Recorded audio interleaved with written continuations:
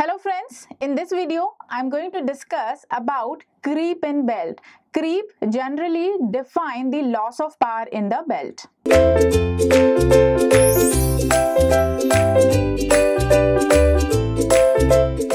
So let's start the description of creep in the belt. So creep generally represent the loss of power when we are transferring the power from driving pulley to driven pulley with the help of belt. So here, if we define creep in the belt, so it generally represents the motion of belt relative to driving and driven pulley due to unequal stretching of two sides of the drive. So this particular phenomena or this particular term is called creep. So creep generally represent the unequal stretching of two sides of the drive. One side we consider as the driver and another side we consider as the driven. And here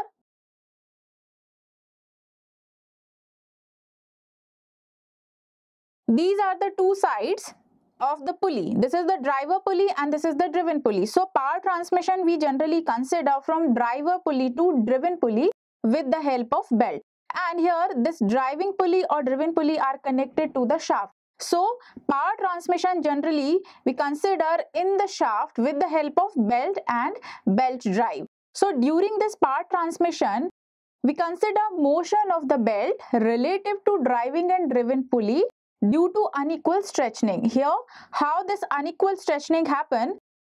This unequal stretching generally happen when the tight side of this particular belt is transferring the motion to the slack side, or slack side of the belt is transferring the motion to the tight side. Here we have this diagram of the belt and belt drive.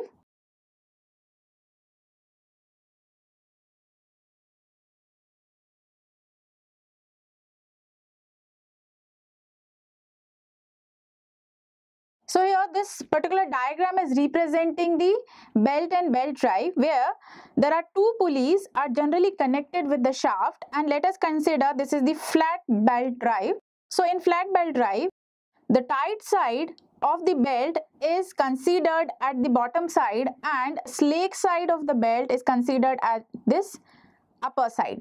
So here motion is generally transferred from tight side to the slack side, and if we are considering this is the driving pulley and this is the driven pulley, so this motion in the form of power is generally transferred to the driven pulley.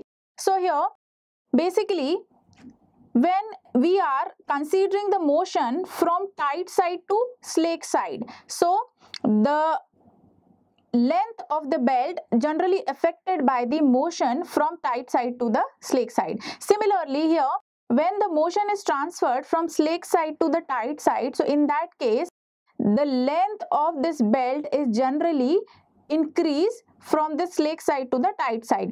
And if we are considering the motion from tight side to slack side, so length we are considered here, it will reduce. So there is a variation in length when this motion is transferred from slack side to tight side or from tight side to slack side. So this particular motion is generally represent the unequal stretching. From slack side to tight side, the length will increase, and from tight side to slack side, the length of the belt is generally reduced. So length is generally varying during the overall motion. So because of this change in length or because of the unequal stretching of the belt during the power transmission or during the transfer of motion from one shaft to another shaft, there is some loss of power we consider, and that loss of power generally we consider because of reduction in the speed of the driven pulley. So unequal stretching we generally consider as the creep,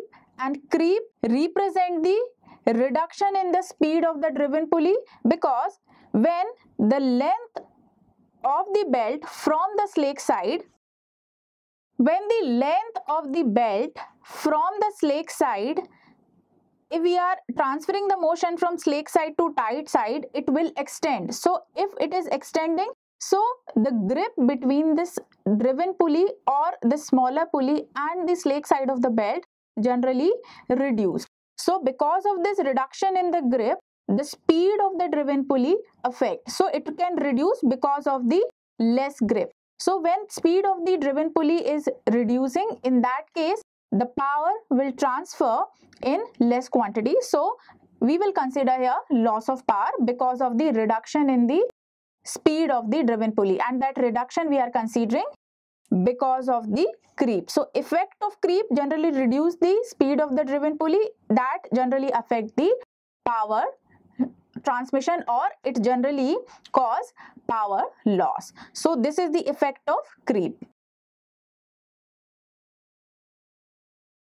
And for this particular flat belt drive, if we define the velocity ratio, so this velocity ratio is generally defined by N2 by N1, that is equals to D1 by D2. So N2 we consider the speed in the form of RPM for the driven pulley, and N1 we consider the speed of the driving pulley in RPM.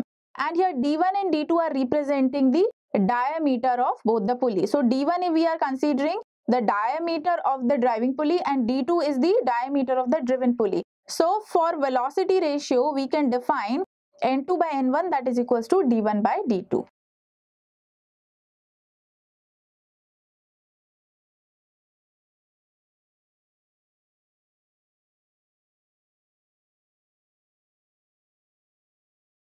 So this condition for the general case of the flat belt drive. Now, if we are considering the condition of creep because of the extension in length and the reduction in the length from slick side to tight side, or from tight side to the slick side. So if we are considering condition of creep,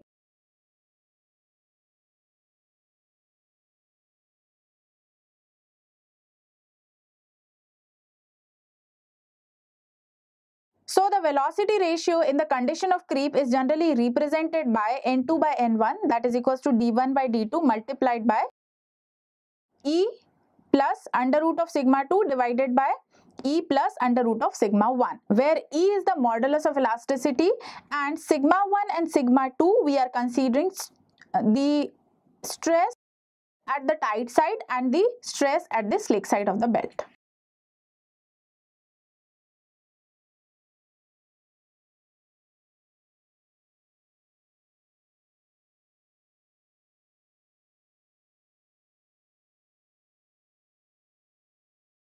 Here E is the modulus of elasticity for the material of the belt, whatever material we are taking here, either it is leather or cloth or the rubber belt. So as per the material we will take the value of E, and sigma 1 is representing the stress in the belt on the tight side and sigma 2 is representing the stress in the belt on the slick side, because when the motion is transferred from this tight side to the slick side from driving to driven pulley, in that case we will consider some change in length in the belt.